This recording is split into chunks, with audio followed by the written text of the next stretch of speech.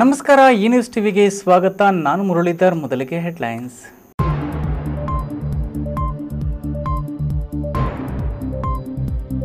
April 1ಕ್ಕೆ ಅಮಿತ್ ಶಾ ಮುದ್ದೇನಹಳ್ಳಿಗೆ ಭೇಟಿ. ಶ್ರೀ ಸತ್ಯಸಾಯಿ ವೈದ್ಯಕೀಯ ಕಾಲೇಜು ಕಟ್ಟಡ ನಿರ್ಮಾಣದ ಭೂಮಿ ಪೂಜೆಯಲ್ಲಿ ಭಾಗಿ. ಮುನಿಸ್ವಾಮಿ ಸೋಲಿಗೆ ಸ್ವಪಕ್ಷೀಯರೇ ಬಿಜೆಪಿಗೆ ಸಾಥ್ ಕೊಟ್ರ. ಇತ್ತೀಚೆಗೆ ಕಾಂಗ್ರೆಸ್ನಲ್ಲಿ ನಡೆಯುತ್ತಿರುವ ಕಿತ್ತಾಟ ಸಾಕ್ಷಿನಾ? ಆಧುನಿಕ ಕಾಲದಲ್ಲಿ ವಿದ್ಯಾರ್ಥಿಗಳಿಗೆ ಕಂಪ್ಯೂಟರ್ ಕಲಿಕೆ ಅಗತ್ಯ. ಜಿಲ್ಲಾಧಿಕಾರಿ ಆರ್ ಲತಾ ಅಭಿಮತ.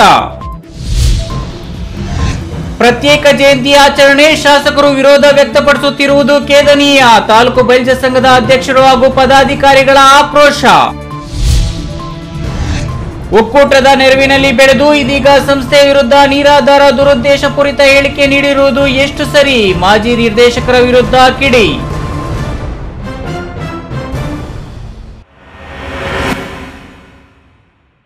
ವಾರ್ತೆಗಳ ವಿವರ.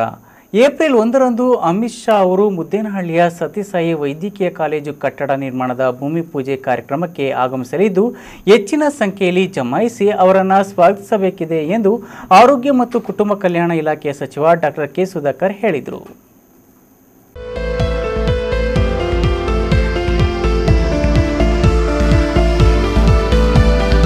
ಅಮಿತ್ ಶಾ ಅವರು ಮುದ್ದೇನಹಳ್ಳಿ ಶ್ರೀ ಸತ್ಯಸಾಯಿ ಮೆಡಿಕಲ್ ಕಾಲೇಜು ಕಟ್ಟಡ ನಿರ್ಮಾಣಕ್ಕೆ ಭೂಮಿ ಪೂಜೆ ನೆರವೇರಿಸಲು ಏಪ್ರಿಲ್ 1ರಂದು ಆಗಮಿಸುತ್ತಿದ್ದು, ಈ ಹಿನ್ನೆಲೆಯಲ್ಲಿ ಶಿಡ್ಲಘಟ್ಟದಲ್ಲಿ ಸಚಿವ ಡಾಕ್ಟರ್ ಕೆ ಸುಧಾಕರ್ ಅವರು ಕಾರ್ಯಕರ್ತರ ಸಭೆ ನಡೆಸಿದರು. ಶಿಡ್ಲಘಟ್ಟ ನಗರದ ನಗರೇಶ್ವರ ಕಲ್ಯಾಣ ಮಂಟಪದಲ್ಲಿ ನಡೆದ ಸಭೆಯಲ್ಲಿ ಕಾರ್ಯಕರ್ತರನ್ನ ಉದ್ದೇಶಿಸಿ ಮಾತನಾಡಿ, ಅಮಿತ್ ಶಾ ಅವರಿಗೆ Z+ ಭದ್ರತೆ ಇರಲಿದ್ದು, ಅಲ್ಲಿನ ಭದ್ರತೆಗೆ ಅನುಗುಣವಾಗಿ ನಾವೆಲ್ಲರೂ ನಡೆದುಕೊಳ್ಳಬೇಕು, ಶಿಸ್ತನ್ನ ಕಾಪಾಡಿಕೊಂಡು ಜಿಲ್ಲೆಯ ಕೀರ್ತಿ ಪತಾಕೆಯನ್ನ ಆರಿಸಬೇಕು ಎಂದ ಅವರು, ಮುದ್ದೇನಹಳ್ಳಿ ನಿರ್ಮಾಣವಾಗುವ ಶ್ರೀ ಸತ್ಯಸಾಯಿ ವೈದ್ಯಕೀಯ ಕಾಲೇಜಿನಲ್ಲಿ ಸಂಪೂರ್ಣವಾಗಿ ಉಚಿತ ವಿದ್ಯಾಭ್ಯಾಸ ಸಿಗಲಿದೆ.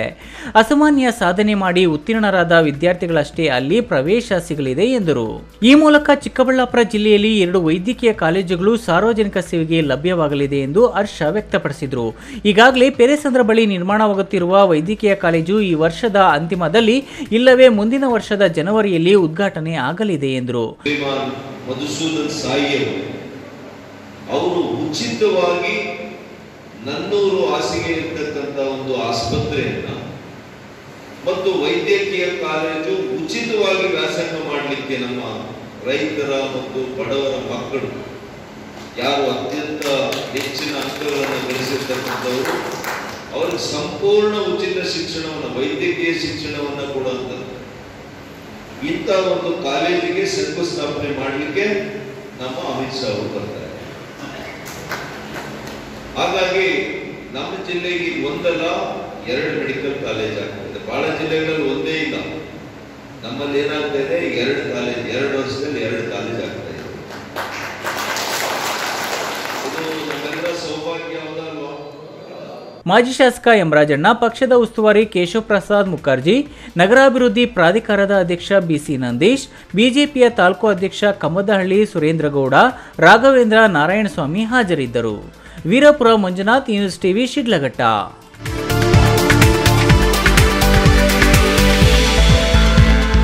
ಕೋಲಾರ, ಚಿಕ್ಕಬಳ್ಳಾಪುರ, ಅವಳಿ ಜಿಲ್ಲೆಗಳೆಂದರೆ ಅದು ಕಾಂಗ್ರೆಸ್ ಪಕ್ಷದ ಭದ್ರ ಬುನಾದಿ. ಅಲ್ಲಿ ಕಾಂಗ್ರೆಸ್ ಪಕ್ಷದ ಅಭ್ಯರ್ಥಿಗಳು ಹೆಚ್ಚು ಮಂದಿ ಗೆದ್ದು ಬರುತ್ತಾರೆ ಎನ್ನುವ ಮಾತಿದೆ. ಆದರೆ ಇದೇ ಮೊದಲ ಬಾರಿಗೆ ಬಿಜೆಪಿ ಸಂಸದರೊಬ್ಬರು ಅಲ್ಲಿಯ ಗೆಲುವಿಗೆ ಸ್ವತಃ ಕಾಂಗ್ರೆಸ್ ನಾಯಕ ರಮೇಶ್ ಕುಮಾರ್ ಪ್ರಯತ್ನ ಮಾಡಿದ್ದಾರಾ? ಮುನಿಯಪ್ಪ ಸೋಲಿಗೆ ಅಲ್ಲಿ ಏನೇನು ನಡೆದಿದೆ ಎಂಬುದರ ಕುರಿತು ಒಂದು ವರದಿ ಇಲ್ಲಿದೆ ನೋಡಿ.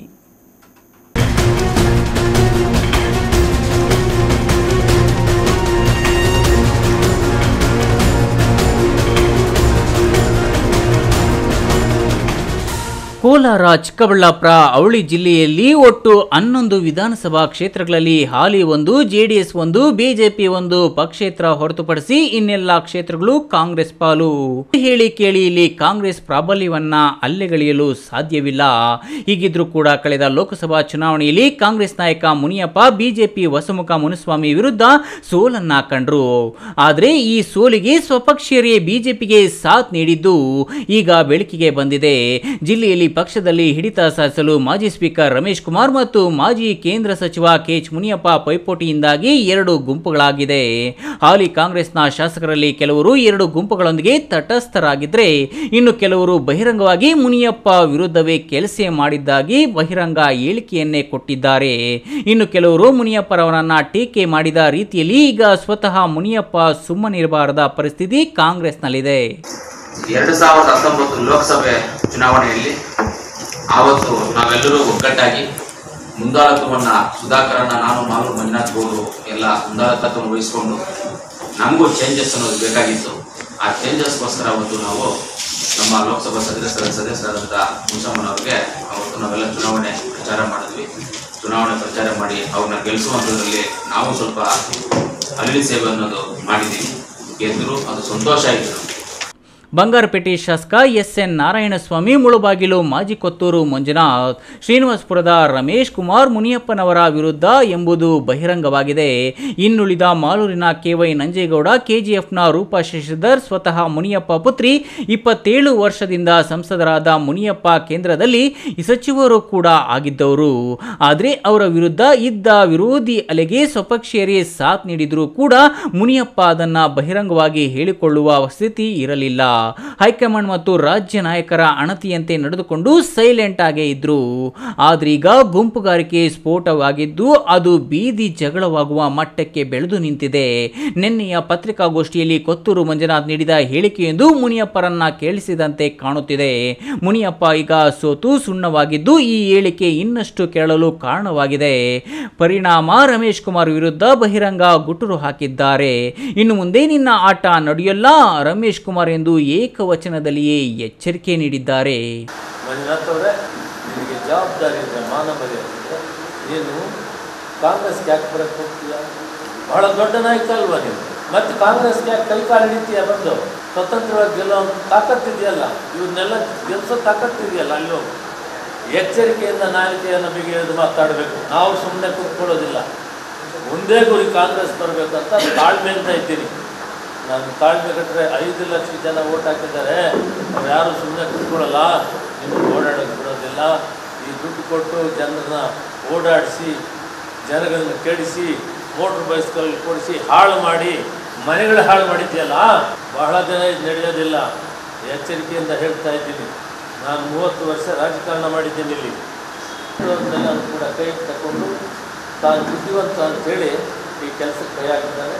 ಉಪ್ಪಿಂದವ್ರು ನೀರು ಕುಡಿತಾರೆ, ಯಾರು ತಪ್ಪಿಸ್ಕೊಳ್ಳೋಕ್ಕಾಗಲ್ಲ. ಮೇಲೆ ಬಂದು ನೋಡ್ತಾ ಇದ್ದಾರೆ. ಸುಧಾಕರ್ ಅವರು ತಂದೆ ಆಗಲಿ, ಅವರ ತಾತನೇ ಆಗಲಿ, ಯಾವತ್ತೂ ಒಂದು ಪಕ್ಷದಲ್ಲಿ ಇದ್ದಿಲ್ಲ. ಇದು ಇತಿಹಾಸ. ಇದೆ, ಇತಿಹಾಸ ತೆಗೆದು ನೋಡಬೇಕು. ಕಾಂಗ್ರೆಸ್ ಬರೋದು ಅಧಿಕಾರಿದಾಗ ತಿರುಗಿ ವಾಪಸೋದು, ಕಾಂಗ್ರೆಸ್ ಬರೋದು ವಾಪಸೋದು. ಯಾರು ಬೇಡ ಅಂತ ಹೇಳಿದ್ರು, ಬಹಳ ಜನ ಗೆಲ್ಲಿಸೋದಕ್ಕೆ ನಾನು ಪ್ರಾಮಾಣಿಕ ಪ್ರಯತ್ನ ಮಾಡಿದ್ದೀನಿ. ತನು ಮನಧನ ಎಲ್ಲ ಮಾಡಿದ್ದೀನಿ. ಕತೆ ಒಬ್ಬೊಬ್ಬಂದು ಬಿಚ್ಚಿಡ್ತೀನಿ. ಶ್ರೀನಿವಾಸಪುರದಿಂದ ಶುರು ಮಾಡ್ತೀನಿ. ನಿನ್ನ ಕತೆ ಏನು, ನೀನು ಎಲ್ಲಿದ್ದೆ, ಯಾರು ತಗೊಂಬಂದ್ರು, ನಾನೇನೇನು ಸಹಾಯ ಮಾಡ್ತೀನಿ ಎಲ್ಲ ಹೇಳ್ತೀನಿ. ಮಿಸ್ಟರ್ ರಮೇಶ್ ಕುಮಾರ್, ಸುಮ್ಮನೆ ಕುಂತಿರೋದಿಲ್ಲ. ನಾನು ಒಂದೇ ಒಂದು ಮಾತು ಕೊಟ್ಟು ಬಂದೆ ಹೈಕಮಾಂಡ್. ಮುನಿಯಪ್ಪನವರೇ, ಸಮಾಧಾನವಾಗಿ ಹೋಗಬೇಕು ಅಂತ ಆಗಿದೆ. ಆದರೆ ನೀವು ಕೇವಲ ಒಂದು ಕ್ಷೇತ್ರ ನೋಡಬೇಡಿ, ಒಂದು ಜಿಲ್ಲೆ ನೋಡಬೇಡಿ. ಈ ರಾಷ್ಟ್ರದಲ್ಲಿ ಕಾಂಗ್ರೆಸ್ ತರಬೇಕು. ನೀವು ಹೈಯೆಸ್ಟ್ ಬಾಡಿಯಲ್ಲಿದ್ದೀರಿ. Have patience. ಹಾಳು ಮಾಡ್ತೀಯಪ್ಪ ರಮೇಶ್ ಕುಮಾರ್.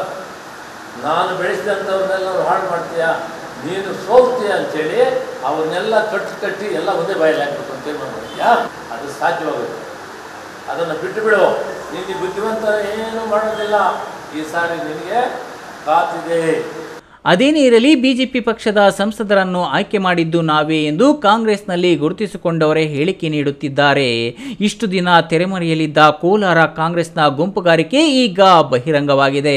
ಅತ್ತ ರಾಜ್ಯ ಕಾಂಗ್ರೆಸ್ ನಾಯಕರು ಮುಂದಿನ ಚುನಾವಣೆಯಲ್ಲಿ ಅಧಿಕಾರದ ಕನಸು ಕಾಣುತ್ತಿರುವುದು ಸುಳ್ಳಲ್ಲ. ಇತ್ತ ಅವಳಿ ಜಿಲ್ಲೆಗಳಲ್ಲಿ ಅದೇ ಪಕ್ಷದ ಗುಂಪುಗಾರಿಕೆ ಈಗ ಬೀದಿಗೆ ಬಿದ್ದಿದೆ. ಕಾಂಗ್ರೆಸ್ ನಾಯಕರ ಸಹಾಯದಿಂದಲೇ ಬಿಜೆಪಿ ಸಂಸದರಾಗಿದ್ದಾರೆ ಎನ್ನುವುದನ್ನ ಸ್ವತಃ ಕಾಂಗ್ರೆಸ್ಸಿಗರೇ ಹೇಳುತ್ತಿರುವುದು ನೋಡಿಗರಿಗಂತೂ ಹಾಸ್ಯಾಸ್ಪದವಾಗಿ ಕಾಣುತ್ತಿದೆ.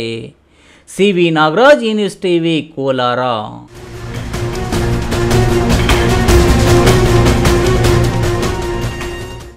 ಆಧುನಿಕ ಕಾಲದಲ್ಲಿ ವಿದ್ಯಾರ್ಥಿಗಳಿಗೆ ಕಂಪ್ಯೂಟರ್ ಕಲಿಕೆ ಅಗತ್ಯವಾಗಿದ್ದು ಜಿಲ್ಲೆಯ ಸರ್ಕಾರಿ ಶಾಲಾ ಮಕ್ಕಳಿಗಾಗಿ ರೇವಾ ವಿಶ್ವವಿದ್ಯಾಲಯದಿಂದ ಎಜುಕೇಷನ್ ಆನ್ ವೀಲ್ಸ್ ಎಂಬ 15 ಕಂಪ್ಯೂಟರ್ ಸೌಲಭ್ಯವುಳ್ಳ ಆಧುನಿಕ ಬಸ್ ಅನ್ನು ವ್ಯವಸ್ಥೆ ಮಾಡಿದೆ. ಇದರಿಂದ ಕಂಪ್ಯೂಟರ್ಗೆ ಸಂಬಂಧಿಸಿದ ಪ್ರಾಥಮಿಕ ಹಂತದ ಕಲಿಕೆಯನ್ನು ಕಲಿಯುವಂತಹ ಅವಕಾಶ ಜಿಲ್ಲೆಯ ಸರ್ಕಾರಿ ಶಾಲಾ ಮಕ್ಕಳಿಗೆ ದೊರೆತಿದ್ದು ಮಕ್ಕಳು ಇದರ ಸದುಪಯೋಗ ಪಡಿಸಿಕೊಳ್ಳಬೇಕು ಎಂದು ಜಿಲ್ಲಾಧಿಕಾರಿ ಆರ್ ಲತಾ ತಿಳಿಸಿದರು.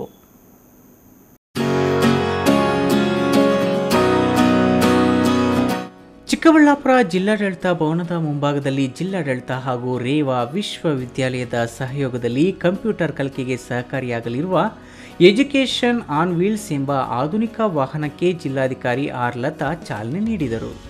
ನಂತರ ಮಾಧ್ಯಮದವರೊಂದಿಗೆ ಮಾತನಾಡಿದ ಅವರು, ಎಜುಕೇಷನ್ ಆನ್ ವೀಲ್ಸ್ ಬಸ್ನಲ್ಲಿ ಬಳಕೆಗೆ ಸಿದ್ಧವಿರುವ 15 ಆಧುನಿಕ ಕಂಪ್ಯೂಟರ್ಗಳು, ಇಂಟರ್ನೆಟ್ ವ್ಯವಸ್ಥೆ, ವೈಫೈ ವ್ಯವಸ್ಥೆ, ಪ್ರಿಂಟ್ಔಟ್, ಜೆರಾಕ್ಸ್, ವೈಟ್ ಬೋರ್ಡ್, ದೊಡ್ಡ LED ಟಿವಿ ಅಳವಡಿಸಲಾಗಿದೆ. ಇದರ ಜೊತೆಗೆ ಮಕ್ಕಳಿಗೆ ಕನ್ನಡ ಮತ್ತು ಇಂಗ್ಲಿಷ್ ಭಾಷೆಗಳಲ್ಲಿ ತರಬೇತಿ ನೀಡಲು ಒಬ್ಬ ತಾಂತ್ರಿಕ ತಜ್ಞ ತರಬೇತುದಾರರನ್ನು ಸಹ ನೇಮಿಸಲಾಗಿದೆ. ಈ ವಾಹನದ ತಂಡವು ಜಿಲ್ಲಾ ವ್ಯಾಪ್ತಿಯಲ್ಲಿನ ವಿವಿಧ ಸರ್ಕಾರಿ ಶಾಲೆಗಳಿಗೆ ನಿಯಮಿತವಾಗಿ ಆಗಿಂದಾಗೆ ಒಂದೊಂದು ದಿನ ಸರದಿ ಪ್ರಕಾರ ಕಂಪ್ಯೂಟರ್ ಬಗ್ಗೆ ಪ್ರಾಯೋಗಿಕವಾಗಿ ತರಬೇತಿ ನೀಡಲಿದೆ. 4ರಿಂದ 10ನೇ ತರಗತಿ ವಿದ್ಯಾರ್ಥಿಗಳು ತಮ್ಮ ಪಠ್ಯಕ್ಕೆ ಸಂಬಂಧಿಸಿದ ಮಾಹಿತಿಯನ್ನು ಕಲಿತುಕೊಳ್ಳಬಹುದು. ಕಂಪ್ಯೂಟರ್ ಬಳಕೆಯ ಸಾಮಾನ್ಯ ಜ್ಞಾನವನ್ನು ಕಲಿತುಕೊಳ್ಳಲಿದೆ. ಅಂತರ್ಜಾಲದಲ್ಲಿ ಯಾವುದೇ ವಿಷಯ ಜ್ಞಾನವನ್ನು ತಿಳಿಯಲು ಯಾವ ರೀತಿ ಬ್ರೌಸ್ ಅಥವಾ ಗೂಗಲ್ ಮಾಡುವ ಸರಳ ವಿಧಾನವನ್ನು ತಿಳಿಸಿಕೊಡಲಾಗುತ್ತದೆ ಎಂದರು. ಇವತ್ತು ನಮ್ಮ ರೇವಾ ಯೂನಿವರ್ಸಿಟಿ ಇದ್ದಾರೆ ಬೆಂಗಳೂರಿನಲ್ಲಿ, ಅವರು ಎಜುಕೇಷನ್ ಆನ್ ವೀಲ್ಸ್ ಅಂತ ಹೇಳಿಬಿಟ್ಟು ಈ ಒಂದು ವೆಹಿಕಲ್ನ ಇವತ್ತು ನಮ್ಮ ಜಿಲ್ಲೆನಲ್ಲಿ ಕೂಡ ಲಾಂಚ್ ಮಾಡ್ತಿದ್ದಾರೆ. ಸೊ ಏನಂದರೆ ಅವರು ಒಂದು 10 ಶಾಲೆನ ನಮ್ಮ ಜಿಲ್ಲೆನಲ್ಲಿ adapt ಮಾಡ್ಕೊತಿದ್ದಾರೆ. Adapt in the sense ಆ ಶಾಲೆ ಮುಂದೆ ಹೋಗ್ಬಿಟ್ಟು ಅವರು ನಿಲ್ಲಿಸ್ತಾರೆ ಆ ವೆಹಿಕಲ್ನ. ಸೊ ನಮ್ಮ ಮಕ್ಕಳು ಯಾರು ಸ್ವಲ್ಪ ಕಂಪ್ಯೂಟರ್ ಲಿಟ್ರಸಿ ಮಾಡ್ಕೋಬೇಕು ಅಂತಿರ್ತಾರೆ, ಸೊ ಆ ಕಂಪ್ಯೂಟರ್ ಬಗ್ಗೆ ಅವರು ಬೇಸಿಕ್ ಇನ್ಫಾರ್ಮೇಷನ್ಸ್ ಅಂದರೆ how to use the computer, ಆ ಬೇಸಿಕ್ ಏನು ಇನ್ಫಾರ್ಮೇಷನ್ ಇರುತ್ತೆ ಅದನ್ನು ನಮ್ಮ ಮಕ್ಳಿಗೆ ಹೇಳ್ಕೊಡ್ತಾರೆ. ಸೊ ಅದಕ್ಕೊಂದು ಸರ್ಟಿಫಿಕೇಟ್ ಕೂಡ ಕೊಡ್ತಾರೆ. ನಂತರ ಅದು ಅವಾಗವಾಗ ಅವ್ರು ವೆರಿ ಆಫನ್ ಆ ಶಾಲೆ ಮುಂದೆ ಹೋಗಿ ಆ ವೆಹಿಕಲ್ಸ್ನ ಆನ್ ರಿಕ್ವೈರ್ಮೆಂಟು ಹೋಗಿ ನಿಲ್ಲಿಸ್ತಾರೆ. ಸೊ ಜಿಲ್ಲಾಧಿಕಾರಿ ವಾಹನಕ್ಕೆ ಚಾಲನೆ ನೀಡಿದ ನಂತರ ಪತ್ರಿಕಾ ಭವನದಲ್ಲಿ ಮಾಧ್ಯಮ ಪ್ರತಿನಿಧಿಗಳನ್ನು ಉದ್ದೇಶಿಸಿ ರೇವಾ ವಿಶ್ವವಿದ್ಯಾಲಯದ ರಿಜಿಸ್ಟ್ರಾರ್ ಡಾಕ್ಟರ್ ಎನ್ ರಮೇಶ್ ಮಾತನಾಡಿದರು. ಡಿಸ್ಟ್ರಿಕ್ಟ್ಗೆ ಬಂದಿದ್ದೀವಿ.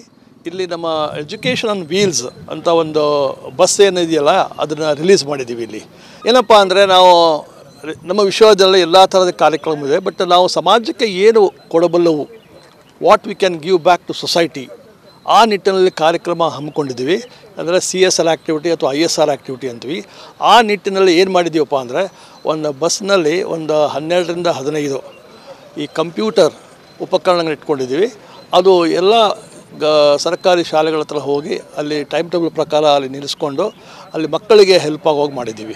ಎಷ್ಟೋ ಸರ್ಕಾರಿ ಶಾಲೆ ಕಂಪ್ಯೂಟರ್ಗಳಿಲ್ಲ, ಈಗ ಕಂಪ್ಯೂಟರ್ ಕಲಿಕೆ ಅನಿವಾರ್ಯವಾಗಿದೆ. ಈ ವೇಳೆ ತರಬೇತುದಾರ ರಘುನಂದನ್, ಕೊಪ್ಪದ ಹಾಗೂ ಸಿಬ್ಬಂದಿ ಹಾಜರಿದ್ದರು. ಕ್ಯಾಮರಾಮನ್ ಅಶ್ವಥ್ ಜೊತೆ KS ನಾರಾಯಣಸ್ವಾಮಿ, Enewstv, ಚಿಕ್ಕಬಳ್ಳಾಪುರ. ಇದೀಗ ವಿರಾಮದ ನಂತರ Enewstv ಮುಂದುವರಿಯುತ್ತದೆ. ಮಕ್ಕಳ ಹೈಯರ್ ಎಜುಕೇಶನ್, ಮಗಳ ಮದುವೆ, ಕನಸಿನ ಸ್ವಂತ ಮನೆ, ಇಷ್ಟಕ್ಕೆಲ್ಲ ಹಣ ಹೇಗ್ ಹೊಂದಿಸೋದು ಅಂತ ಟೆನ್ಷನ್ ಅಲ್ಲಿದ್ದೀರಾ? ಇರೋ ಚಿನ್ನನ ಅಡ ಇಡೋಕ್ ಹೋದ್ರೆ ಬಡ್ಡಿ ಮೇಲ್ ಬಡ್ಡಿ ಕಟ್ಬೇಕು. ಬೇಡ, ಮಾರ್ಬಿಡೋಣ ಅಂದ್ರೆ ಅರ್ಧ ಬೆಲೆ ಕೇಳ್ತಾರೆ ಅನ್ನೋ ಆತಂಕದಲ್ಲಿದ್ದೀರಾ? ಟೆನ್ಷನ್ ಬಿಡಿ, ಇಂದೇ ಹಿಂದೂಸ್ತಾನ್ ಗೋಲ್ಡ್ ಕಂಪನಿಗೆ ಬನ್ನಿ. ನೀವ್ ಅಡ ಇಟ್ಟಿರೋ ಚಿನ್ನವನ್ನ ಬಿಡಿಸ್ತಾರೆ ಹಾಗೂ ನಿಮ್ಮಲ್ಲಿರೋ ಚಿನ್ನವನ್ನ ಇಂದಿನ ಆನ್ಲೈನ್ ಬೆಲೆಗೆ ಕೊಂಡುಕೊಂಡು ತಕ್ಷಣ ನಿಮ್ ಬಾಕಿ ಹಣ ಕೊಡ್ತಾರೆ. ಹಿಂದೂಸ್ತಾನ್ ಗೋಲ್ಡ್ ಕಂಪನಿ, ಇದು ನಿಮ್ಮ company. Hindustan Gold Company. It's your company. ವಿವಿಧ ಬೆಳೆಗಳಿಗೆ ವಿವಿಧ ರೀತಿಯ ಜೇಡರ ನುಸಿಗಳು ಕಂಡುಬರುತ್ತವೆ. ಅಂದರೆ ರೆಡ್ ಮೈಟ್ಸ್, ಯೆಲ್ಲೋ ಮೈಟ್ಸ್ ಮತ್ತು ಯುರೋಪಿಯನ್ ಮೈಟ್ಸ್ ನ ಹಾವಳಿ ಹೆಚ್ಚುತ್ತದೆ.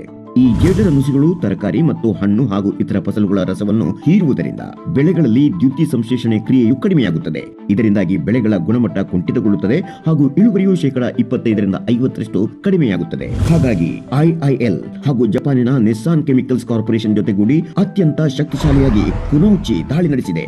ಆದ್ದರಿಂದ ಎಷ್ಟೇ ಜೇಡರ ನುಸಿಗಳಿದ್ದರೂ ಉತ್ತರ ಕೇವಲ ಒಂದೇ, ಕುನೌಚಿ. ಕುನೌಚಿ ಅನೇಕ ರೀತಿಯಲ್ಲಿ ಜೇಡರ ನುಸಿಗಳ ಮೇಲೆ ದಾಳಿ ನಡೆಸುತ್ತದೆ ಮತ್ತು ಜೇಡರ ನುಸಿಗಳ ಎಲ್ಲಾ ಹಂತಗಳಲ್ಲೂ ಅತ್ಯಂತ ಆಕ್ರಮಣಕಾರಿಯಾಗಿ ನಿಯಂತ್ರಿಸುತ್ತದೆ. ಎಲ್ಲಿ ತನಕ ಅಂದರೆ ಜೇಡರ ನುಸಿಗಳ ಮೊಟ್ಟೆಗಳನ್ನು ಸಹ ಹೊಡೆದು ಉರುಳಿಸುತ್ತದೆ. ಹಾಗಾಗಿ ಬೆಳೆಯನ್ನು ಜೇಡರ ನುಸಿಗಳಿಂದ ದೀರ್ಘಕಾಲದವರೆಗೆ ಸಂರಕ್ಷಿಸುತ್ತದೆ. ಕುನೌಚಿಯನ್ನು ಮತ್ತೆ ಮತ್ತೆ ಉಪಯೋಗಿಸುವುದರಿಂದ ಜೇಡರ ನುಸಿಗಳಲ್ಲಿ ಪ್ರತಿರೋಧಕ ಶಕ್ತಿ ಹೆಚ್ಚಿಸಲು ಬಿಡುವುದಿಲ್ಲ.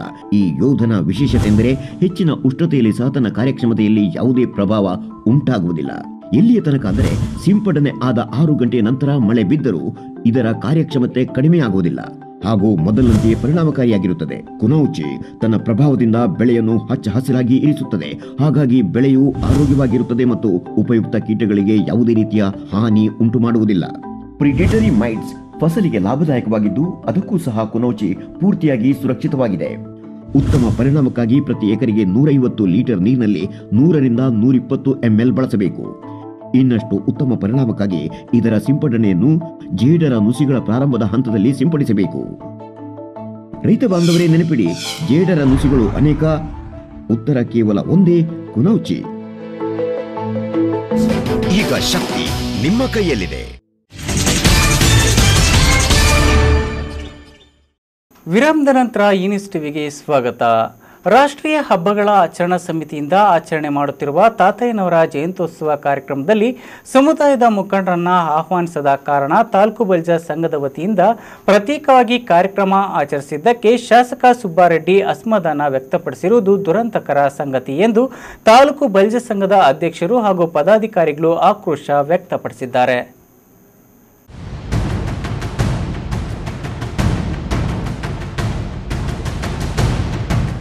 ಬಾಗೇಪಲ್ಲಿ ತಾಲೂಕು ರಾಷ್ಟ್ರೀಯ ಹಬ್ಬಗಳ ಆಚರಣಾ ಸಮಿತಿ ವತಿಯಿಂದ ಆಚರಿಸಿರುವ ಶ್ರೀ ಕೈವಾರ ತಾತಯ್ಯನವರ ಜಯಂತ್ಯೋತ್ಸವ ಕಾರ್ಯಕ್ರಮದಲ್ಲಿ ಶಾಸಕ ಎನ್ ಸುಬ್ಬಾರೆಡ್ಡಿ ಭಾಗವಹಿಸಿ ಸಮುದಾಯ ವತಿಯಿಂದ ಆಚರಿಸುವ ಜಯಂತಿಗಳಿಂದ ರಾಜಕೀಯ ದ್ವೇಷ ಹೆಚ್ಚುತ್ತಿದೆ. ಸಮುದಾಯದವರು ಪ್ರತ್ಯೇಕವಾಗಿ ಆಚರಿಸುವ ಜಯಂತಿಗಳನ್ನು ರದ್ದುಪಡಿಸುವಂತೆ ಅಧಿವೇಶನದಲ್ಲಿ ಪ್ರಸ್ತಾಪಿಸಿರುವುದಾಗಿ ನೀಡಿರುವ ಹೇಳಿಕೆ ಖಂಡನೀಯ ಎಂದು ತಾಲೂಕು ಬಲಿಜ ಸಂಘದ ಅಧ್ಯಕ್ಷರು ಹಾಗೂ ಪದಾಧಿಕಾರಿಗಳು ಆಕ್ರೋಶ ವ್ಯಕ್ತಪಡಿಸಿದ್ದಾರೆ. ಬಾಗೇಪಲ್ಲಿಯ ಪಟ್ಟಣದ ಪತ್ರಕರ್ತರ ಭವನದಲ್ಲಿ ತಾಲೂಕು ಬಲ್ಜ ಸಂಘದ ವತಿಯಿಂದ ಪತ್ರಿಕಾಗೋಷ್ಠಿ ನಡೆಸಿ ಬಲ್ಜ ಸಂಘದ ತಾಲೂಕು ಅಧ್ಯಕ್ಷ ಬಿಎನ್ ಶ್ರೀನಿವಾಸ್ ಮಾತನಾಡಿ, ಮುಖ್ಯಮಂತ್ರಿ ಬಸವರಾಜ ಬೊಮ್ಮಾಯಿ ಸರ್ಕಾರ ತಾತಯ್ಯನವರ ಜಯಂತ್ಯೋತ್ಸವವನ್ನು ಸರ್ಕಾರಿ ಕಾರ್ಯಕ್ರಮ ಎಂದು ಘೋಷಣೆ ಮಾಡಿದೆ. ಬಲ್ಜ ಸಮುದಾಯದ ಏಳಿಗೆಗಾಗಿ ಶ್ರಮಿಸಿರುವ ಚುನಾಯಿತ ಜನಪ್ರತಿನಿಧಿಗಳಿಗೆ ಹಾಗೂ ಮುಖಂಡರಿಗೆ ಬಲಿಜ ಸಂಘದ ವತಿಯಿಂದ ಗೌರವ ಸಲ್ಲಿಸಬೇಕೆಂದು ಪೂರ್ವಭಾವಿಯಾಗಿ ಸಂಘದಲ್ಲಿ ತೀರ್ಮಾನಿಸಿದ್ದೇವೆ. ಆದರೆ ಸರ್ಕಾರಿ ಕಾರ್ಯಕ್ರಮದಲ್ಲಿ ಶಿಷ್ಟಾಚಾರ ಪಾಲನೆ ಮಾಡಬೇಕಾಗಿರುವುದು ಅನಿವಾರ್ಯತೆ ಇದ್ದು ಕೈವಾರ ತಾತಯ್ಯನವರ ಜಯಂತ್ಯೋತ್ಸವವನ್ನು ಪ್ರತ್ಯೇಕವಾಗಿ ಆಚರಣೆ ಮಾಡಿದ್ದೇವೆ. ಆದರೆ ಶಾಸಕರು ಜಯಂತ್ಯೋತ್ಸವ ಕಾರ್ಯಕ್ರಮದ ವೇದಿಕೆಯಲ್ಲಿ ತಾತಯ್ಯನವರ ಜಯಂತ್ಯೋತ್ಸವವನ್ನು ಒಗ್ಗಟ್ಟಿನಿಂದ ಮಾಡಬೇಕೆಂದು ಹೇಳಿಕೆ ನೀಡಿರುವುದು ಖಂಡನೀಯ ಹಾಗೂ ಅರ್ಥ ಶೂನ್ಯವಾಗಿದೆ. ಬಲ್ಜ ಸಮುದಾಯದ 2A ಮೀಸಲಾತಿಗಾಗಿ ಹೋರಾಟ ಮಾಡಿರುವ ವೈದ್ಯಕೀಯ ಶಿಕ್ಷಣ ಸಚಿವ ಡಾಕ್ಟರ್ ಕೆ ಸುಧಾಕರ್, ಸಚಿವ ಡಾಕ್ಟರ್ ಸಿ ಅಶ್ವಥ್ ನಾರಾಯಣ್, ಸಂಸದ PC ಮೋಹನ್ ಸೇರಿದಂತೆ ಇತರೆ ಗಣ್ಯರು ಸಮುದಾಯಕ್ಕೆ ಕೊಡುಗೆ ನೀಡಿದ್ದಾರೆ. ಸಹಕಾರ ಇದೆಲ್ಲ ತಗೊಂಡು ಮಾಡಿದ್ದೀವಿ. ಅವರು ಸನ್ಮಾನ ಮಾಡಿರೋದು, ಅಭಿನಂದಿಸಿರೋದು ಈ ಜಯಂತ್ಯೋತ್ಸವವನ್ನು ಸರ್ಕಾರದ ಮಟ್ಟದಲ್ಲಿ ಘೋಷಣೆ ಮಾಡಿಸಿದ್ರಲ್ಲ ಬಜೆಟ್ನಲ್ಲಿ ಮುಖ್ಯಮಂತ್ರಿ ಸರ್ಕಾರದವರಿಗೆ ನಾವು ಸನ್ಮಾನ ಮಾಡಬೇಕು ಅಂತ ನಾವು ಅಲ್ಲಿ ಇಟ್ಕೊಂಡಿದ್ದೀವಿ. ಪ್ರೋಟೋಕಾಲ್ ಪ್ರಕಾರ ಅವ್ರನ್ನೆಲ್ಲ ಸೇರ್ಸಕ್ಕೆ ಅವರು ಅಧಿಕಾರಿಗಳು ಒಪ್ಪಲ್ಲ. ಮೇಲೆ ಇರಬೇಕು ಅಂತಾರೆ. ಪ್ರೋಟೋಕಾಲ್ ಅನ್ನೋದು ಅಡ್ಡ ಬರುತ್ತೆ, ನಮ್ಗೆ ಗೊತ್ತಲ್ಲ ಪತ್ರಿಕಾ ಪ್ರೋಟೋಕಾಲಲ್ಲಿ ಅವ್ರನ್ನೆಲ್ಲರೂ ಸೇರ್ಸಕ್ಕೆ ನಾವು ಕರ್ಸಕ್ಕಂದ್ರೆ ಅವರು ಆಗಲ್ಲ ಪ್ರೋಟೋಕಾಲ್. ಅದರಿಂದ ನಾವು ಅಲ್ಲಿ ಮಾಡಿದ್ವಿ. ಅಲ್ಲಿ ಇಲ್ಲಿ 2 ಕಡೆ ಇಲ್ಲಿ. ಈ ಸಂದರ್ಭದಲ್ಲಿ ಬಲಿಜ ಸಂಘದ ತಾಲೂಕು ಕಾರ್ಯಾಧ್ಯಕ್ಷ ವಿ ನಾರಾಯಣ, ಉಪಾಧ್ಯಕ್ಷರಾದ ಮಿಸ್ ನರಸಿಂಹಪ್ಪ, ಜಿಲ್ಲಾ ಮಂಜುನಾಥ್, ಸಂಘಟನಾ ಕಾರ್ಯದರ್ಶಿ ಭುಜೀಂದ್ರ, ಸದಸ್ಯರಾದ BN ಗೋಪಾಲ, TMS ಶ್ರೀನಿವಾಸ್ ಉಪಸ್ಥಿತರಿದ್ದರು. P Manjunath Reddy, Enews TV, Bagepalli.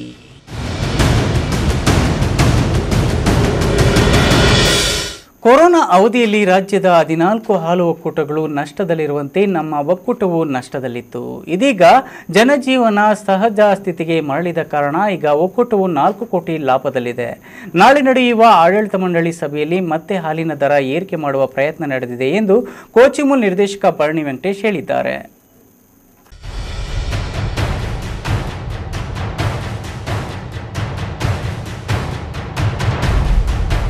ಕೋಚಿಮೂಲ್ ವಿಭಜನೆಯಾದ ನಂತರ ಕೆಲ ಉತ್ಪಾದಕರು ವಿಭಜನೆ ಮಾಡದಂತೆ ತಡೆಯಾಜ್ಞೆ ನೀಡುವಂತೆ ನ್ಯಾಯಾಲಯದ ಮೆಟ್ಟಿಲೇರಿದ್ದಾರೆ. ಜಿಲ್ಲಾ ಉಸ್ತುವಾರಿ ಸಚಿವರಿಗೆ ತಪ್ಪು ಮಾಹಿತಿ ನೀಡಿ ಮಾಜಿ ನಿರ್ದೇಶಕ KV ನಾಗರಾಜ್ ಮುಖ್ಯಮಂತ್ರಿಗಳ ಬಳಿಗೆ ಆಡಳಿತ ಮಂಡಳಿ ಸದಸ್ಯರನ್ನ ಕರೆಯದೆ ಜಿಲ್ಲೆಯಲ್ಲಿ ಸೋತ ನಾಯಕರ ನಿಯೋಗವನ್ನು ಕರೆದುಕೊಂಡು ಹೋದ ಕಾರಣವೇ ಕೋಚಿಮೂಲ್ ವಿಭಜನೆಗೆ ತಡೆಯಾಜ್ಞೆ ಬರುವ ಸಾಧ್ಯತೆಗಳಿವೆ. ಇದರಲ್ಲಿ ಕಾಂಗ್ರೆಸ್ ಸದಸ್ಯರ ಕೈವಾಡವಿಲ್ಲ ಎಂದು ಚಿಕ್ಕಬಳ್ಳಾಪುರ ನಗರದ ಕೋಚಿಮೂಲ್ ಶಿಬಿರ ಕಚೇರಿಯಲ್ಲಿ ಭರಣಿ ವೆಂಕಟೇಶ್ ಸುದ್ದಿಗೋಷ್ಠಿಯನ್ನ ಉದ್ದೇಶಿಸಿ ಮಾತನಾಡಿದರು. ಹಸಿ ಮೇವು ದೊರೆಯುವ ಕಾಲದಲ್ಲಿ ಸಹಜವಾಗಿ ಹಾಲು ಉತ್ಪಾದನೆ ಹೆಚ್ಚಳವಾಗಿ ಬೆಲೆ ಇಳಿಕೆಯಾಗುವುದು, ಬೇಸಿಗೆಯ ಸಂದರ್ಭದಲ್ಲಿ ರಾಸುಗಳು ಒಣಮೇವನ್ನು ಆಶ್ರಯಿಸಬೇಕಾದ ಅನಿವಾರ್ಯತೆಯಿಂದಾಗಿ ಸಹಜವಾಗಿ ಹಾಲಿನ ಉತ್ಪಾದನೆ ಕುಂಠಿತವಾಗಿ ಬೆಲೆಯಲ್ಲಿಯೂ ಹೆಚ್ಚಳ ಕಂಡುಬರುತ್ತದೆ. ಇದು ಒಕ್ಕೂಟದಲ್ಲಿ ಸಾಮಾನ್ಯವಾಗಿ ನಡೆಯುವ ಕ್ರಮವಾಗಿದೆ.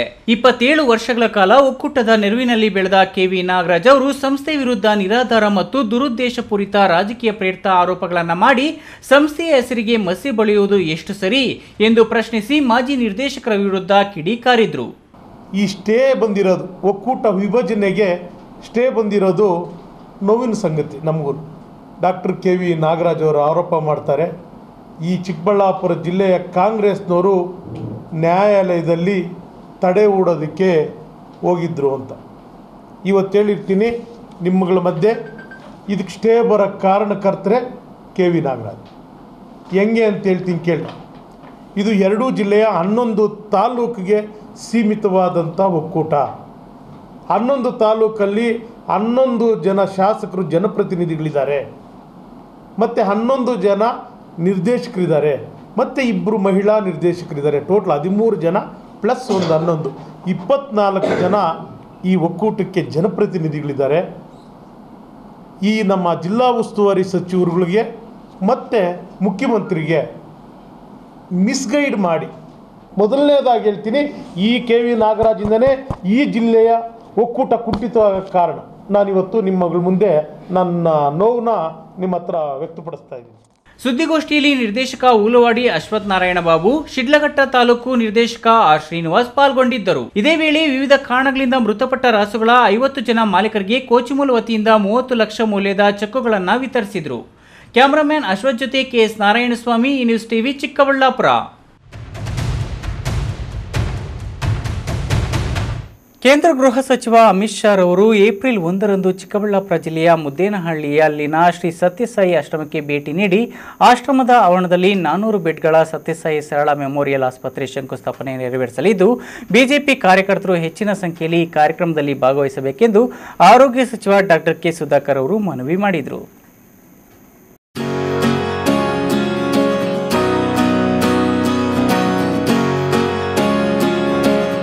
ಭಾರತೀಯ ಜನತಾ ಪಕ್ಷದಿಂದ ಚಿಂತಾಮಣಿ ನಗರದ ಕೆಎಂಡಿ ಕಲ್ಯಾಣ ಮಂಟಪದಲ್ಲಿ ಹಮ್ಮಿಕೊಂಡಿದ್ದ ಸರಳ ಕಾರ್ಯಕ್ರಮದಲ್ಲಿ ಆರೋಗ್ಯ ಸಚಿವ ಡಾಕ್ಟರ್ ಕೆ ಸುಧಾಕರ್ ಅವರು ಭಾಗವಹಿಸಿ ಬಿಜೆಪಿ ಕಾರ್ಯಕರ್ತರನ್ನು ಉದ್ದೇಶಿಸಿ ಮಾತನಾಡಿ, ಏಪ್ರಿಲ್ 1ರಂದು ಚಿಕ್ಕಬಳ್ಳಾಪುರ ಜಿಲ್ಲೆಯ ಮುದ್ದೇನಹಳ್ಳಿ ಗ್ರಾಮದಲ್ಲಿನ ಸತ್ಯಸಾಯಿ ಆಶ್ರಮದ ಆವರಣದಲ್ಲಿ ನಿರ್ಮಾಣ ಮಾಡುತ್ತಿರುವ 400 ಬೆಡ್ಗಳ ಸತ್ಯಸಾಯಿ ಸರಳ ಮೆಮೋರಿಯಲ್ ಆಸ್ಪತ್ರೆಗೆ ಶಂಕುಸ್ಥಾಪನೆ ನೆರವೇರಿಸಲು ಕೇಂದ್ರ ಗೃಹ ಸಚಿವ ಅಮಿತ್ ಶಾ ಅವರು ಆಗಮಿಸುತ್ತಿದ್ದು, ಈ ಕಾರ್ಯಕ್ರಮಕ್ಕೆ ಚಿಂತಾಮಣಿ ತಾಲೂಕಿನಿಂದ ಹೆಚ್ಚಿನ ಸಂಖ್ಯೆಯಲ್ಲಿ ಬಿಜೆಪಿ ಪಕ್ಷದ ಕಾರ್ಯಕರ್ತರು ಆಗಮಿಸಿ ಕಾರ್ಯಕ್ರಮವನ್ನು ಯಶಸ್ವಿಗೊಳಿಸುವಂತೆ ಮನವಿ ಮಾಡಿದರು. ನಮ್ಮ ನಾಯಕರು ಆಗಿರತಕ್ಕಂಥ ಅಮಿತ್ ಶಾ ಅವರು ನಮ್ಮ ಜಿಲ್ಲೆಯ ಮುದ್ದೇನಹಳ್ಳಿ ಶ್ರೀ ಸತ್ಯ ಸಾಯಿಬಾಬಾರವರ ಶಿಕ್ಷಣ ಒಂದು ಸಂಸ್ಥೆಗೆ ಬರ್ತಾ ಇದ್ದಾರೆ.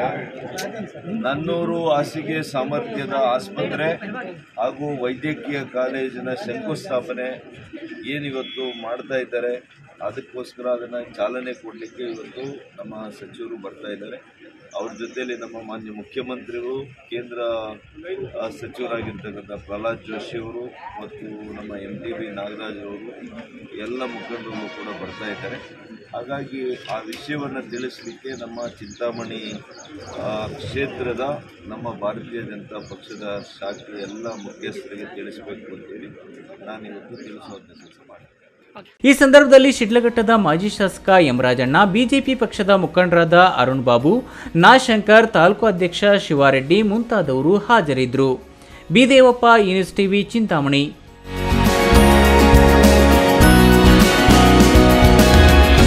ಪ್ರತಿ ಗ್ರಾಮದಲ್ಲಿ ಕೃಷಿಕರು ಇದ್ದೇ ಇರುತ್ತಾರೆ. ಹಾಗೆಯೇ ಇಲ್ಲೊಂದು ಗ್ರಾಮದಲ್ಲಿನ ದಂಪತಿಗಳು ಶ್ರದ್ಧೆಯಿಂದ ಕೃಷಿ ಕಾಯಕದಲ್ಲಿ ತೊಡಗಿಕೊಂಡು ಉತ್ತಮವಾಗಿ ಬೆಳೆ ಬೆಳೆದು ಇತರರಿಗೆ ಮಾದರಿಯಾಗಿದ್ದು, ಪಾಲಿ ಹೌಸ್ನಲ್ಲಿ ಕ್ಯಾಪ್ಸಿಕಂ ಬೆಳೆಯ ಉತ್ತಮ ಇಳುವರಿ ಕಂಡು ಖುಷಿಯಾಗಿದ್ದಾರೆ.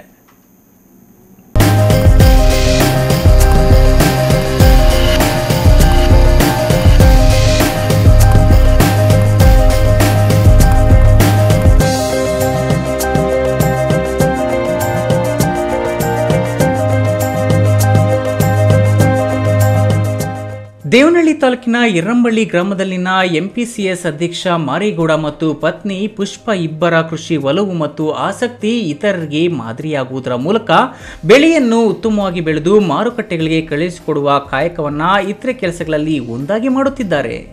ಟ್ರಿಪ್ಸ್ ರೋಗ ಬಾಧೆಯಿಂದ ಕ್ಯಾಪ್ಸಿಕನ್ ಬೆಳೆಯನ್ನಿಟ್ಟ ರೈತರು ಕಂಗಾಲಾಗಿದ್ದು, ಟ್ರಿಪ್ಸ್ ಕಾಯಿಲೆಗೆ ಮುಂಜಾಗೃತವಾಗಿ ಏನೇ ಕ್ರಮ ಮತ್ತು ಔಷಧಿಗಳನ್ನು ಸಿಂಪಡಿಸಿದರೂ ಸಹ ರೋಗವನ್ನು ಬುಡ ಸಮೇತ ತಡೆಗಟ್ಟಲು ಸಾಕಷ್ಟು ಶ್ರಮಿಸುತ್ತಿದ್ದಾರೆ.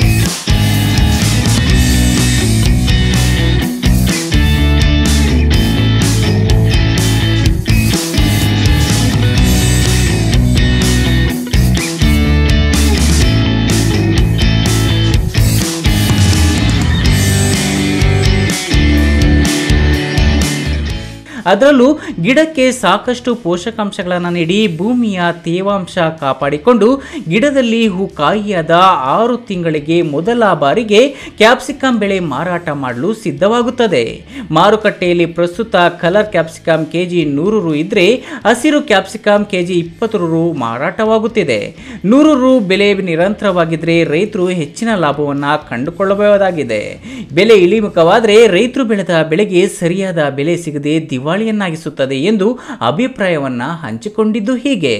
ಇನ್ನು ಕ್ಯಾಪ್ಸಿಕಮ್ ಬೆಳೆಯನ್ನ ಬೆಳೆದ ಹಾಲು ಉತ್ಪಾದಕರ ಸಹಕಾರ ಸಂಘದ ಅಧ್ಯಕ್ಷ ಮಾರೇಗೌಡ ಕೃಷಿ ಚಟುವಟಿಕೆಯಲ್ಲಿ ತೊಡಗಿಸಿಕೊಂಡು ಏನು ಹೇಳುತ್ತಾರೆ ಎಂಬುದು ಇಲ್ಲಿದೆ ನೋಡಿ. ನಾವು ಈ ಹಸಿರು ಮನೆ ಮಾಡಿ 2010ರಲ್ಲಿ ಮಾಡಿದ್ದು. 2010ರಿಂದ ಒಂದು 8 ವರ್ಷ ನಮ್ಮ ಡಿಚ್ ರೋಸ್ ಅಂದ್ರೆ ನಾವು ಬೊಕ್ಕೆಗೆ ಯೂಸ್ ಮಾಡ್ತೀವಲ್ಲ ಆ ತರದ ರೋಸ್ ಬೆಳೀತಾ ಇದ್ವಿ. ಈಗ ನಾನು ಇದು ಫಸ್ಟ್ ಕ್ರಾಪ್ ಕ್ಯಾಪ್ಸಿಕಮ್ ಮಾಡಿರೋದು. ಈ 1 ಎಕರೆ ಪ್ರದೇಶ ಇದೆ ನಮ್ದು. ಈಗ 4 ತಿಂಗಳಾಗಿದೆ, ಅಂದ್ರೆ 120 ಡೇಸ್ ಆಗಿದೆ ಈಗ ಕ್ಯಾಪ್ಸಿಕಮ್ ನಾವು ಇದನ್ನ ನಾಟಿ ಮಾಡಿ. ಕಾಯಿ 60 ದಿನಕ್ಕೆ ಸ್ಟಾರ್ಟ್ ಆಗುತ್ತೆ. ಮೇಜರ್ ಬೇಸಿಗೆಯಲ್ಲಿ ಸಿಕ್ಕಾಪಟ್ಟೆ ಟ್ರಿಪ್ಸ್ ಬರುತ್ತೆ. ಈಗ ಬ್ಲಾಕ್ ಟ್ರಿಪ್ಸ್ ಬೇರೆ ಬಂದಿದೆ ರೈತರನ್ನ ಹಾಳು ಮಾಡೋದಕ್ಕೆ. ತುಂಬಾ ನಾವು ಮೆಡಿಸಿನ್ ತಗೊಬೇಕು ಬ್ಲಾಕ್ ಟ್ರಿಪ್ಸ್ ಗೆ. ಈಗ ನಮ್ 4 ತಿಂಗಳಲ್ಲಿ ಕಾಯಿ ಸ್ಟಾರ್ಟ್ ಆಗಿ 2 ತಿಂಗಳಾಯ್ತು. 2 ತಿಂಗಳಿಂದ ಒಂದು 10 ಟನ್ ಇಳುವರಿ ಬಂದಿದೆ. ಗ್ರೀನ್ ಒಂದು 6 ಟನ್ 7 ಟನ್ ಕಿತ್ತಿದ್ವಿ. ಎಲ್ಲ 50 ರೂಪಾಯಿ 55 ರೂಪಾಯಿ ಬೆಲೆ ಸಿಕ್ಕಿತ್ತು. ಮತ್ತೆ ಗ್ರೀನ್ ಗೆ ಅಂದ್ರೆ ಹಸಿರು ಕಾಯಿಗೆ ಸ್ವಲ್ಪ ರೇಟ್ ಡೌನ್ ಆಗಿದೆ. ಹಾಗಾಗಿ ಕಲರ್ ಬಿಟ್ಕೊಂಡಿದೀವಿ ಈಗ ಯೆಲ್ಲೋ ಮತ್ತೆ ರೆಡ್. ನಮ್ದು ಇದು ಗಿಡ ಬಂದು ರಿಜ್ವನ್ ಕ್ವಾಲಿಟಿದು ರಿಜ್ವನ್ ಗಿಡ. ಇನ್ನು ಪತ್ನಿ ಪುಷ್ಪ ಮಾತನಾಡಿ ಮನೆಗೆಲಸದ ಜೊತೆಯಲ್ಲಿ ಕೃಷಿಯಲ್ಲಿ ತೊಡಗಿಸಿಕೊಂಡು ಕ್ಯಾಪ್ಸಿಕಮ್ ಬೆಳೆಯನ್ನ ನಾಜೂಕಾಗಿ ನೋಡಿಕೊಂಡು ಅದರಂತೆ ಗಿಡಗಳ ಆರೈಕೆಗೆ ಹೆಚ್ಚಿನ ಒತ್ತು ನೀಡಲಾಗುತ್ತಿದೆ ಎಂದರು. ಹೋಗ್ಬೇಕಾದ್ರೆ ತೋಟದಲ್ಲಿ ಬಂದು ಗಿಡ ಅಕಸ್ಮಾತ್ ಏನಾದರೂ ಆಗಿದ್ರೆ ಅದನ್ನ ಕ್ಲೀನ್ ಮಾಡೋದು, ಮತ್ತೆ ಇದು ಈ ಥರ ಆಗಿರುತ್ತಲ್ಲ ಕಾಯಿ, ಇದನ್ನೆಲ್ಲ ತೆಗಿಬೇಕು, ಮತ್ತು ಹಣ್ಣೆಲ್ಲ ತೆಗಿಬೇಕು, ಮತ್ತು ಕಳೆ ಅದೆಲ್ಲ ತೆಗಿಬೇಕು. ಔಷಧಿ ಏನಾದರೂ ಸ್ವಲ್ಪ ಏರುಪೇರು ಮಾಡೋದು, ಆಮೇಲೆ ಟ್ರಿಪ್ಸು ಮೈಟ್ಸ್ ಜಾಸ್ತಿ ಬೀಳುತ್ತೆ ಅದನ್ನ ನೋಡ್ಕೊಂಡು ಹೇಳೋದು, ಆ ಥರ ಎಲ್ಲ ನೋಡಿಕೊಂಡು ಅವ್ರಿಗೆ ಹೇಳ್ತಾರೆ. Hyder Sab, E Newstv, Devanahalli.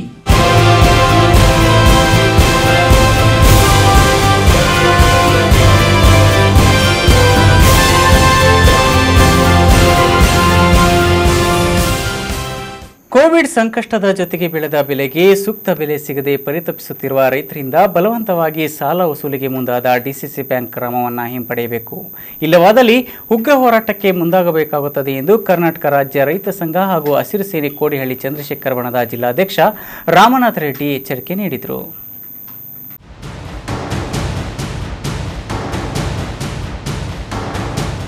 ಕೋಡಿಹಳ್ಳಿ ಚಂದ್ರಶೇಖರ್ ಬಣದ ಕರ್ನಾಟಕ ರಾಜ್ಯ ರೈತ ಸಂಘ ಹಾಗೂ ಹಸಿರು ಸೇನೆ ಗುಡಿಬಂಡೆ ಪಟ್ಟಣದ ಕಚೇರಿಯಲ್ಲಿ ನಡೆದ ಪತ್ರಿಕಾಗೋಷ್ಠಿಯಲ್ಲಿ ಮಾತನಾಡಿ, ಕಳೆದೆರಡು ದಿನಗಳ ಹಿಂದೆಯಷ್ಟೇ ಕೋಲಾರದಲ್ಲಿ ನಡೆದ ಡಿಸಿಸಿ ಬ್ಯಾಂಕ್ ಪ್ರಗತಿ ಪರಿಶೀಲನಾ ಸಭೆಯಲ್ಲಿ ಅಧ್ಯಕ್ಷ ಬ್ಯಾಲಹಳ್ಳಿ ಗೋವಿಂದೇಗೌಡ ಮರುಪಾವತಿ ಮಾಡದ ರೈತರ ಮನೆ ಬಾಗಿಲಿಗೆ ಹೋಗಿ ಸಾಲ ವಸೂಲಿ ಮಾಡಬೇಕೆಂದು ಸಿಬ್ಬಂದಿಗೆ ತಿಳಿಸಿದ್ದಾರೆ.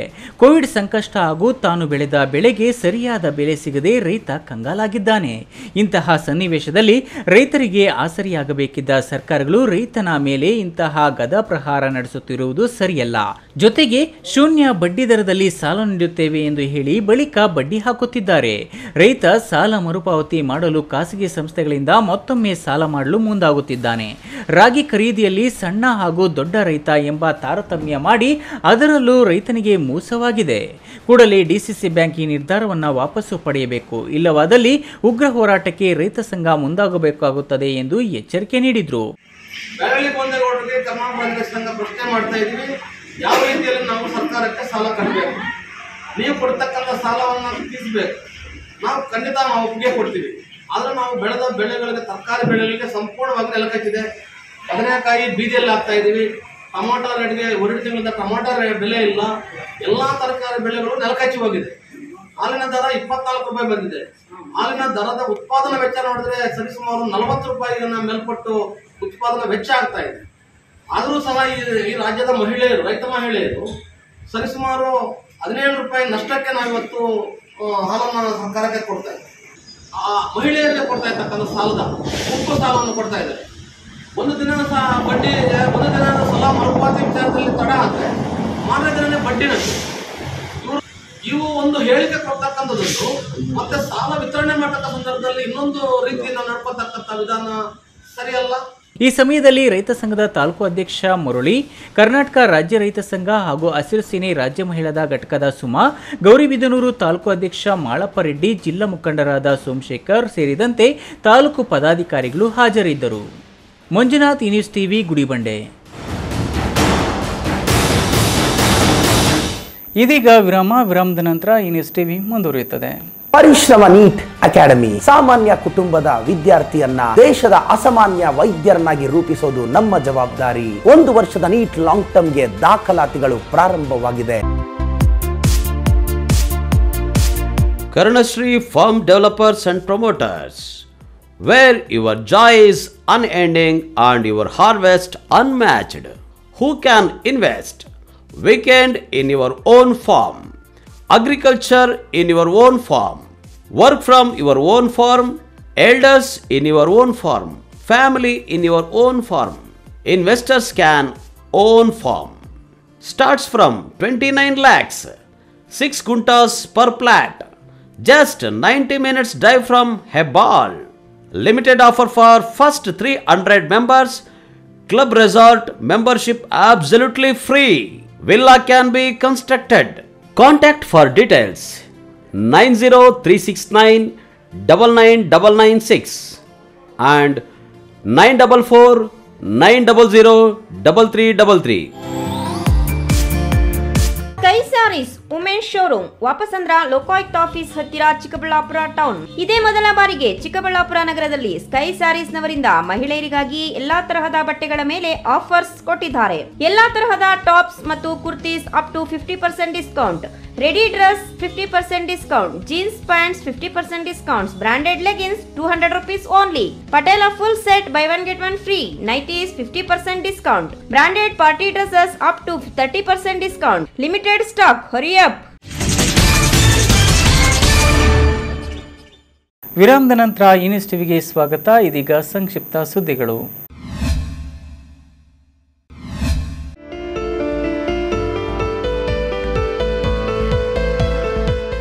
ಗುಡಿಬಂಡೆ ತಾಲೂಕಿನ ವಾಪ್ಸಂದ್ರದ ಗ್ರಾಮದ ರಸ್ತೆ ಒತ್ತುವರಿ ಸೇರಿದಂತೆ ಕಳಪೆ ಆಲೂಗಡ್ಡೆ ಮತ್ತು ಹೂಕೋಸು ಬೀಜಗಳಿಂದ ನಷ್ಟಕ್ಕೆ ಒಳಗಾದ ರೈತರಿಗೆ ಪರಿಹಾರ ನೀಡುವಂತೆ ಒತ್ತಾಯಿಸಿ ತಹಶೀಲ್ದಾರ್ ಮಹೇಶ್ ರವರಿಗೆ ಭಾರತೀಯ ಕಿಸಾನ್ ಸಂಘದ ವತಿಯಿಂದ ಮನವಿ ಸಲ್ಲಿಸಲಾಯಿತು. ಪಟ್ಟಣ ಪಂಚಾಯಿತಿ ಮಾಜಿ ಅಧ್ಯಕ್ಷ ನಾಗರಾಜ್ ಮಾತನಾಡಿ, ಗುಡಿಬಂಡೆ ತಾಲೂಕು ವ್ಯಾಪ್ತಿಗೆ ಬರುವ ಲಕ್ಕೇನಹಳ್ಳಿಯಿಂದ ಊಚಹಳ್ಳಿ ಗಡಿ ಭಾಗ ರಸ್ತೆ ಹಾಗೂ ಚಿನ್ನಹಳ್ಳಿಯಿಂದ ಚಿನ್ನಗಂಗಮ್ಮ ದೇವಸ್ಥಾನದ ತನಕ ರಸ್ತೆ, ಗುಡಿಬಂಡೆಯಿಂದ ವಾಪ್ಸಂದ್ರಕ್ಕೆ ಅನುಪನಹಳ್ಳಿ ಗಡಿ ತನಕ ಹೋಗುವ ರಸ್ತೆ ನಕಾಶೆಯಲ್ಲಿರುವ ರಸ್ತೆಗಳನ್ನು ಒತ್ತುವರಿ ಮಾಡಿಕೊಂಡಿದ್ದು ಕೂಡಲೇ ತೆರವುಗೊಳಿಸಬೇಕು ಮತ್ತು ನಿಚ್ಚನಬಂಡಹಳ್ಳಿ ರೈತರಿಗೆ ಚೌಡೇಶ್ವರಿ ಟ್ರೇಡರ್ಸ್ನಿಂದ ಕಳಪೆ ಆಲೂಗಡ್ಡೆ ಬಿತ್ತನೆ ಬೀಜ ನೀಡಿದ್ದು ಆಲೂಗಡ್ಡೆ ಶುಂಠಿ ಆಕಾರದಲ್ಲಿ ತೀರಾ ಚಿಕ್ಕದಾಗಿ ಕಳಪೆ ಗುಣಮಟ್ಟದಲ್ಲಿ ಬಂದಿದ್ದು ಇದೇ ತರಹ ವರ್ಲಕೊಂಡ ಗ್ರಾಮದ ಸಂಪತ್ ಕುಮಾರ್ ಎಂಬುವರಿಗೆ ಶ್ರೀ ಲಕ್ಷ್ಮೀ ವೆಂಕಟೇಶ್ವರ ನರ್ಸರಿಯಿಂದ ಕಳಪೆ ಹೂಕೋಸು ಸಸಿಗಳನ್ನು ನೀಡಿ ರೈತರಿಗೆ ತುಂಬಾ ತೊಂದರೆಯಾಗಿ ಸಾಲದ ಸುಳಿಗೆ ಸಿಲುಕಿಕೊಂಡಿರುತ್ತಾರೆ.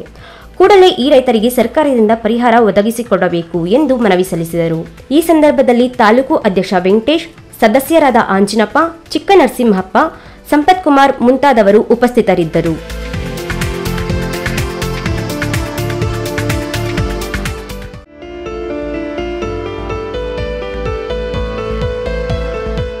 ಅಭಿಮಾನ ಬಳಗದ ವತಿಯಿಂದ ಗೌರಿಬಿದನೂರು ಸಾರ್ವಜನಿಕ ಆಸ್ಪತ್ರೆ ಒಳರೋಗಿಗಳಿಗೆ ಹಣ್ಣು ಹಂಪಲು ಬ್ರೆಡ್ ವಿತರಣೆ ಮಾಡುವ ಮೂಲಕ ಜೆಡಿಎಸ್ ರಾಜ್ಯ ಪ್ರಧಾನ ಕಾರ್ಯದರ್ಶಿ ಆರ್ ಅಶೋಕ್ ಕುಮಾರ್ ತಮ್ಮ ಜನ್ಮದಿನವನ್ನು ಆಚರಣೆ ಮಾಡಿದರು.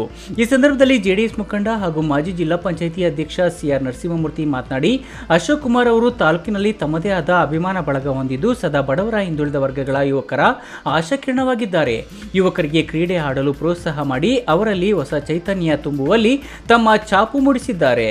ಮಾಜಿ ಸಂಸದ ದಿವಂಗತ ಆರ್.ಎಲ್. ಜಾಲಪ್ಪ ಅವರ ಗರಡಿಯಲ್ಲಿ ಪಳಗಿದ ರಾಜಕೀಯ ಮುತ್ಸದಿ ಎಂದರೆ ತಪ್ಪಾಗಲಾರದು. ಎಲ್ಲ ಜಾತಿ ಧರ್ಮಗಳ ಮುಖಂಡರೊಡನೆ ಅಜಾತ ಶತ್ರುವಾಗಿ ಹೆಸರು ಗಳಿಸಿದ ಕೀರ್ತಿ ಇವರಿಗೆ ಸಲ್ಲುತ್ತದೆ ಎಂದರು.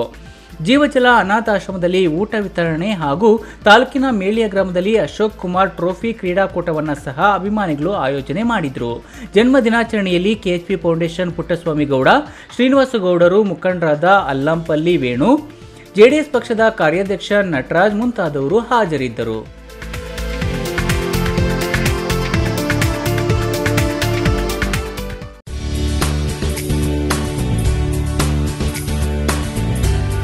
ಹೊಸಕೋಟೆ ತಾಲೂಕು ಕೆ ಮಲ್ಲಸಂದ್ರ ಗ್ರಾಮದಲ್ಲಿ ಹಾಲು ಉತ್ಪಾದಕರ ಸಹಕಾರ ಸಂಘದ ನೂತನ ಕಟ್ಟಡವನ್ನು ಟೇಪ್ ಕತ್ತರಿಸಿ ಅನಾವರಣ ಮಾಡುವ ಮೂಲಕ ಹಾಲು ಒಕ್ಕೂಟದ ಉಪವ್ಯವಸ್ಥಾಪಕ ನಿರ್ದೇಶಕ ಶಿವಾಜಿ ನಾಯಕ್ ಹಾಗೂ ಸಂಘದ ಅಧ್ಯಕ್ಷ ಎಂಎಸ್ ಶಂಕರಪ್ಪ ಉದ್ಘಾಟನೆ ಮಾಡಿ ಮಾತನಾಡಿ, ಹೊಸಕೋಟೆ ತಾಲೂಕಿನಲ್ಲಿ 169 ಹಾಲು ಉತ್ಪಾದಕರ ಸಹಕಾರ ಸಂಘಗಳು ಕಾರ್ಯನಿರ್ವಹಿಸುತ್ತಿದ್ದು, ಇದರಲ್ಲಿ 148 ಸಂಘಗಳು ಸ್ವಂತ ಕಟ್ಟಡವನ್ನು ಹೊಂದಿವೆ. ಇಂದು 149ನೇ ಸ್ವಂತ ಕಟ್ಟಡವನ್ನು ಕೆ ಮಲ್ಲಸಂದ್ರ ಗ್ರಾಮದಲ್ಲಿ ಉದ್ಘಾಟನೆ ಮಾಡಿದ್ದೇವೆ. ಹಾಲು ಒಕ್ಕೂಟದ ಶೇಕಡ 60ರಷ್ಟು ಲಾಭಾಂಶವನ್ನು ಮೇವು ಕತ್ತರಿಸುವ ಯಂತ್ರ, ರಬ್ಬರ್ ಮ್ಯಾಟ್, ಹಾಲು ಕರೆಯುವ ಯಂತ್ರಗಳನ್ನು ಶೇಕಡ 50% ರಿಯಾಯಿತಿ ದರದಲ್ಲಿ ಹಾಲು ಉತ್ಪಾದಕರಿಗೆ ನೀಡಲಾಗುತ್ತಿದೆ. ಇದರೊಂದಿಗೆ ರಸಮೇವುಗಳ ಘಟಕ ನಿರ್ಮಾಣ, ಕೊಟ್ಟಿಗೆ ನಿರ್ಮಾಣ, ವಿಮೆ ಪ್ರೋತ್ಸಾಹ ಧನ ವಿತರಣೆ ಮಾಡುವ ಮೂಲಕ ಒಕ್ಕೂಟದ ಲಾಭಾಂಶವನ್ನು ನೇರವಾಗಿ ರೈತರಿಗೆ ತಲುಪಿಸುವ ಕಾರ್ಯ ಮಾಡಲಾಗಿದೆ. ಕೋವಿಡ್ ಸಂದರ್ಭದಲ್ಲಿ ದೇಶದ ಅರ್ಥವ್ಯವಸ್ಥೆ ತಲ್ಲಣಗೊಂಡಿದ್ದರೂ ಉತ್ಪಾದಕರಿಂದ ಹಾಲು ಪೂರೈಕೆಗೆ ರಜೆ ನೀಡದೆ ಅವರ ಬೆನ್ನೆಲುಬಿಗೆ ಒಕ್ಕೂಟ ನಿಂತಿದೆ ಎಂದು ತಿಳಿಸಿದರು. ಕಾರ್ಯಕ್ರಮದಲ್ಲಿ ಕೆ ಮಲ್ಲಸಂದ್ರ ಹಾಲು ಉತ್ಪಾದಕರ ಸಹಕಾರ ಸಂಘದ ಅಧ್ಯಕ್ಷ ಶಂಕರಪ್ಪ, ಉಪಾಧ್ಯಕ್ಷ ಮುನಿವೆಂಕಟಪ್ಪ, ಕಾರ್ಯದರ್ಶಿ ಎಂಆರ್ ರಾಜಣ್ಣ, ಹೊಸಕೋಟೆ ಶಿಬಿರದ ಸಹಾಯಕ ವ್ಯವಸ್ಥಾಪಕ ಸಂತೋಷ್, ವಿಸ್ತರಣಾಧಿಕಾರಿ ಶ್ರೀರಾಮ್ ಮುಂತಾದವರು ಹಾಜರಿದ್ದರು.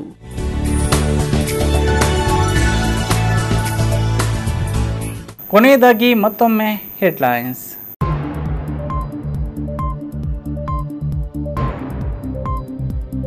ಏಪ್ರಿಲ್ 1ಕ್ಕೆ ಅಮಿತ್ ಶಾ ಮುದ್ದೇನಹಳ್ಳಿಗೆ ಭೇಟಿ. ಶ್ರೀ ಸತ್ಯಸಾಯಿ ವೈದ್ಯಕೀಯ ಕಾಲೇಜು ಕಟ್ಟಡ ನಿರ್ಮಾಣದ ಭೂಮಿ ಪೂಜೆಯಲ್ಲಿ ಭಾಗಿ. ಮುನಿಸ್ವಾಮಿ ಸೋಲಿಗೆ ಸ್ವಪಕ್ಷೀಯರೇ ಬಿಜೆಪಿಗೆ ಸಾಥ್ ಕೊಟ್ರ. ಇತ್ತೀಚೆಗೆ ಕಾಂಗ್ರೆಸ್ನಲ್ಲಿ ನಡೆಯುತ್ತಿರುವ ಕಿತ್ತಾಟ ಸಾಕ್ಷಿನಾ? ಆಧುನಿಕ ಕಾಲದಲ್ಲಿ ವಿದ್ಯಾರ್ಥಿಗಳಿಗೆ ಕಂಪ್ಯೂಟರ್ ಕಲಿಕೆ ಅಗತ್ಯ. ಜಿಲ್ಲಾಧಿಕಾರಿ ಆರ್ ಲತಾ ಅಭಿಮತ. ಪ್ರತ್ಯೇಕ ಜಯಂತಿ ಆಚರಣೆ ಶಾಸಕರು ವಿರೋಧ ವ್ಯಕ್ತಪಡಿಸುತ್ತಿರುವುದು ಖೇದನೀಯ. ತಾಲೂಕು ಬೈಲ್ಜ ಸಂಘದ ಅಧ್ಯಕ್ಷರು ಹಾಗೂ ಪದಾಧಿಕಾರಿಗಳ ಆಕ್ರೋಶ. ಒಕ್ಕೂಟದ ನೆರವಿನಲ್ಲಿ ಬೆಳೆದು ಇದೀಗ ಸಂಸ್ಥೆಯ ವಿರುದ್ಧ ನಿರಾಧಾರ ದುರುದ್ದೇಶಪೂರಿತ ಹೇಳಿಕೆ ನೀಡಿರುವುದು ಎಷ್ಟು ಸರಿ? ಮಾಜಿ ನಿರ್ದೇಶಕರ ವಿರುದ್ಧ ಕಿಡಿ. ದಿನನಿತ್ಯದ ಸುದ್ದಿ ಸ್ಪರ್ಶಕ್ಕಾಗಿ ತಪ್ಪದೆ ವೀಕ್ಷಿಸಿ ಈ ನ್ಯೂಸ್ ಟಿವಿ.